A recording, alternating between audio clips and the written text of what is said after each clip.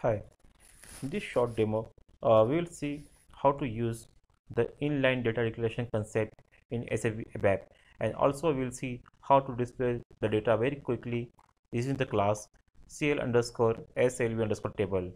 So inline data declaration we can use from the release 7.4 onwards. So we'll see what is the inline data declaration. So typical way of declaring a data is like first we have to declare data. This is the internal table of type EKKO, and then only we can select data from database into the internal table, but it should be already declared in the declaration part.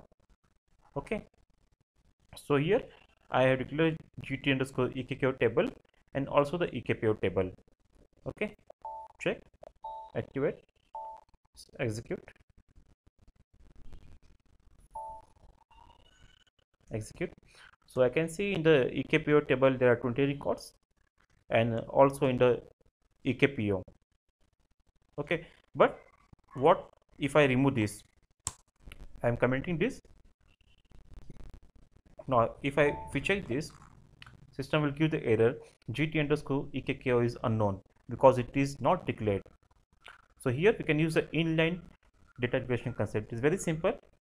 Select single all from ekko into table. What we have to do, just write down @data and in the bracket give the table name gt underscore ekko up to 20 rows. Now check. Now you can see the system is giving the error for the EKPO table. Okay, line number 15 means system has not given any error at this level. This means this data is declared successfully. Now we'll do for the EKPO table in the same way. Now if gt underscore EKKO what is not initial, what we do? Select all from EKPO @data bracket and host variable generally used for all entries. The host variable we just need to add @. Here we don't have to write the data. Data is only one time at the time of declaration. Okay. Now in the same for all entries give @.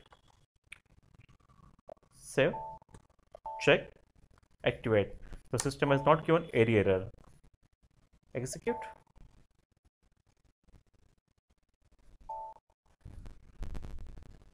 Execute. You can see the data, 20 records are there. You can see all the data structure same as the EKPO table. Okay, go to also EKPO. You can see 20 records are there also in the EKPO table. Okay, so in this way we can use the inline data declaration. Now here what I have done, I have selected all the records, right? Suppose if you want to select a specific field, then in that case what we have to do, select EBLN. Here in normal abap how we do, we do AEDATE BSART, but when you're using the inline declaration we have to separate using comma, then only it works, otherwise it will not work. Okay, first check without giving the comma.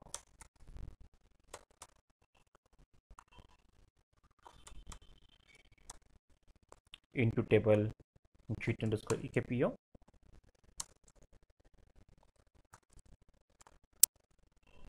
Comment this,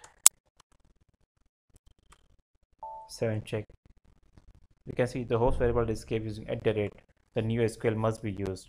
Okay, what is the new SQL? The field must be separated using the comma separator. Now save, check. Oh, okay.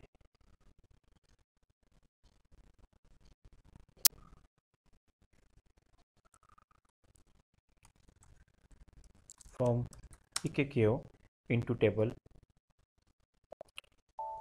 check. Okay, so whenever you want to select a specific field, we have to separate the fields using comma, else we can use the first method for all entries. Now we have selected the data into EKKO and EKPO, so we'll see how to display data using cl underscore slv underscore table. For that, no, the normal method, declare a table type reference to cl underscore slv table, go to pattern, call the factory method, go to abap objects, in the class, and the method is factory, call the factory method of this class,